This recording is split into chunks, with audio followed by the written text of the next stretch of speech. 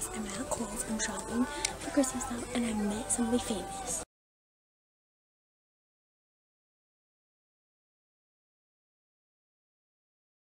Merry Christmas!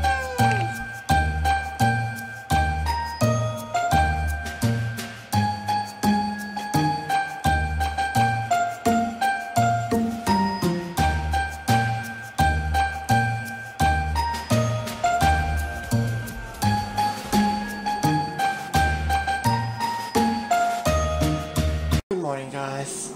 It is 11:35 on a Monday morning, and Simone is here. Where would I be? I don't know, in Mexico. This whole week, we ain't got no thing to do. That's not true. Well, Christmas stuff, but No, we're not supposed to have those until your mom gets home. we can have one. She said don't let them gone. Oh, so we can have one? Yeah. Well, that was the one I wanted. Seriously, you guys, tell them how snowballs go in this house. Like that. my mom makes them once a year, and except for graduation years, because then she makes them for graduation party. But you only get them during December, and so everybody just basically stuffs their mouth full of. You lied, Simone. You said we have nothing to do this week. We have 3 things on the schedule. No, I mean like.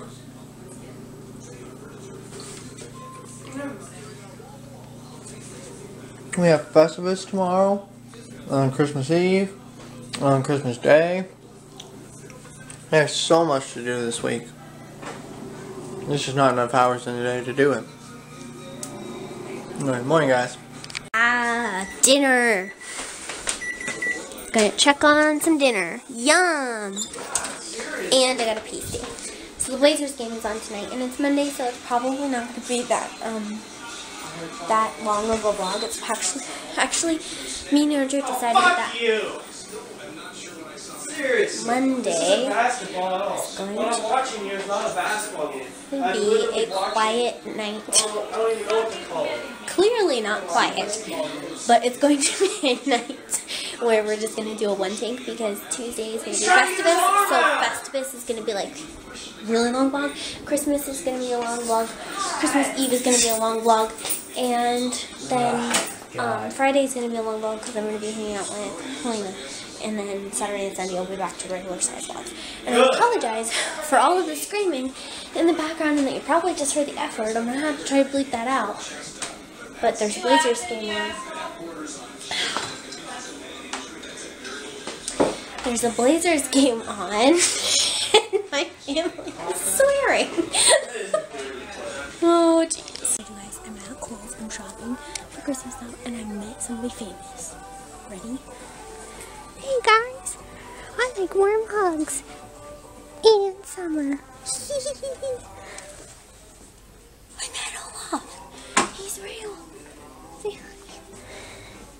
Hold on. Oh my god, you guys, I met somebody famous.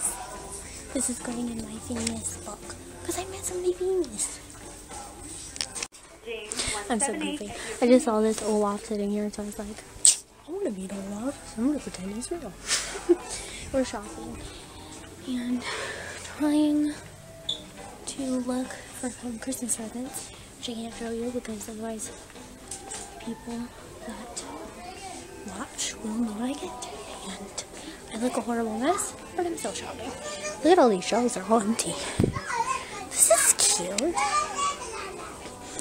I think this looks kind of creepy. What do you guys think? Mom, I met somebody famous. Olaf. He said hi to me and gave me a high five and a hug. Pretty cool. Anyways, we'll be back.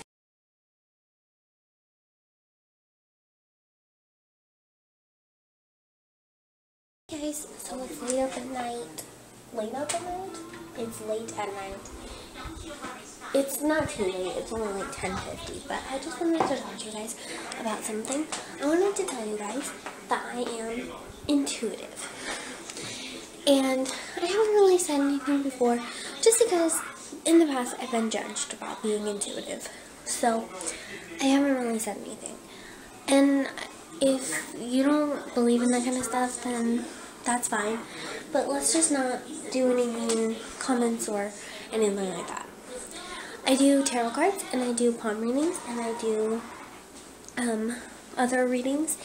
And my dad is actually a shaman, and he does house clearings, and he does Reiki, and he teaches classes. And my aunt is also a Reiki master and does the same kind of thing my dad does. He does a whole bunch of different stuff. He prays for people, he does house clearings, he gets rid of spirits, he does cleansing of like people's chakras, things like that. And my aunt does it too, and my uncle, my aunt's husband, and my mom, and my brother have learned how to do it, and Andrew has learned how to do it. And I've always had this ability to be intuitive. I've had it since I was really little. The earliest I can remember is when I was 6, and I like felt presence and things like that. Like I felt my grandmother, who died when I was 4.5, 5 years old. And I felt her in the room, and I asked my dad, you know, Dad, I feel like somebody's in the room watching me, and he asked my aunt. My aunt said that it was my grandma. So I've always kind of been able to do it. So I just wanted to be honest with you and tell you guys that. If it freaks you out or you don't believe in it, please don't say anything mean. Just don't say anything. If you do believe in it and you would ever like a reading or you want to know more, write down in the comments and I'll totally be honest about it and tell you guys stuff like that. But in the past, I have had problems with people and trust. Believing is something that not everybody does. And I believed strongly until my last year of high school. And a girl faked a sob story about her grandma was sick. And with tarot cards and readings, you have to be as honest as possible with the person during the reading. And you have to open yourself up to it. And I had opened myself up, and I did the tarot cards, and the tarot cards were like, the tarot cards told me that everything would be alright for her. And she said, haha, well, that's not even true, my grandma is really sick. And so the tarot cards did give an accurate reading to the fact that everything would be okay, but it wasn't given honesty. And so her teasing me about it and purposely trying to trick me just made me not really want to do them anymore. And I've had a lot of trouble with a lot of people who just don't believe or they make fun of me for it. So I haven't been doing that for a while. But now I'm going to get back into it and I'm going to be true to myself. And if that freaks you out, I'm sorry. But that's just how I am. And that's how my family is. And I want to share my life with you guys. So I want you guys to know that part of me too. Which is also why all of this stuff is up. This is like his prayer corner. He has like candles and things in there. And he has a lot of Buddha stuff too. And that's also why I wear this little crystal, because it's like a protection, and I wear it all the time just to protect myself. And it also gives me security sometimes too. When I'm really nervous about something, or I'm really like what's the word? Feeling anxiety. I just take this, and just holding this and knowing that it's there to protect me kind of helps. So, just in case you're ever wondering why I'm always wearing a necklace. It's not always on a black chain, so you might not have seen it before. But anyways, I just wanted to be honest, and I wanted to thank a fellow YouTuber, who I'm not going to say their name because I don't know, like, I don't want to say their name and then them be like, oh, I didn't really want you to say my name. But a fellow YouTuber of mine, YouTube friend, contacted me and said that they felt like I was intuitive, and said that they felt like I needed, like, they said their guardian angel told them to tell me to get back to what I truly am, and to be honest with the fact that I'm intuitive. So I just wanted to thank them because it meant a lot to me that you emailed me and that you told me that, and that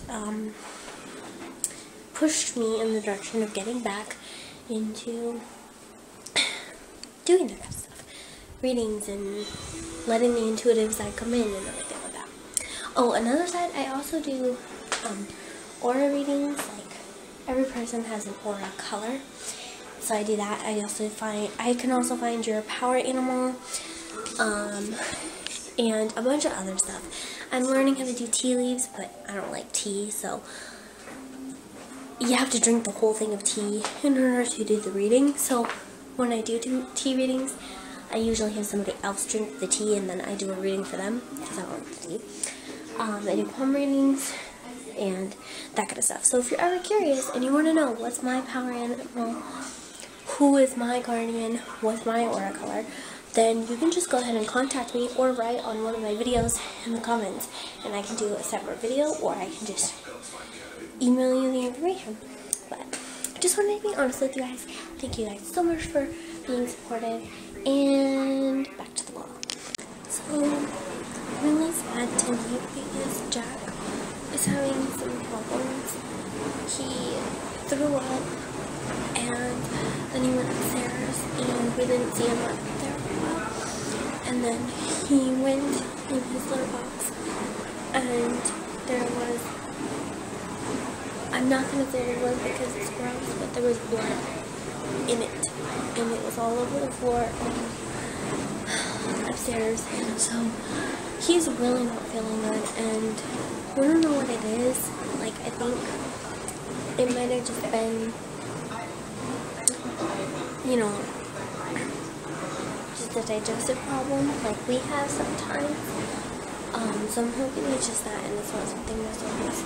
But I would just like to ask you guys all to please pray for Jack because he is not feeling good. He hid under my parents'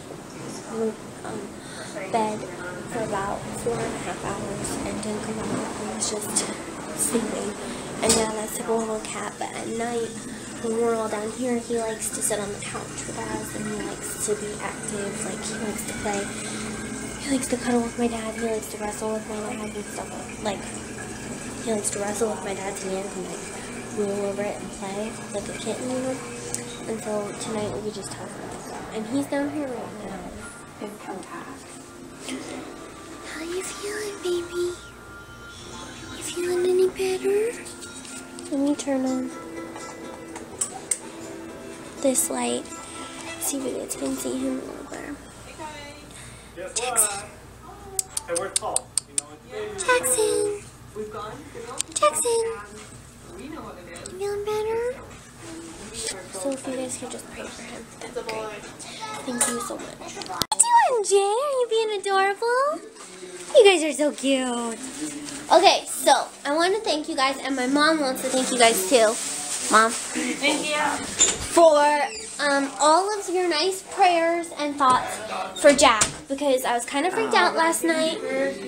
I was freaked out last night that he was sick, and I kind of panicked, and I did a video about how I was panicked that he had that happen, and I got so many loving prayers saying thank you and thank you guys so much for praying for this little guy.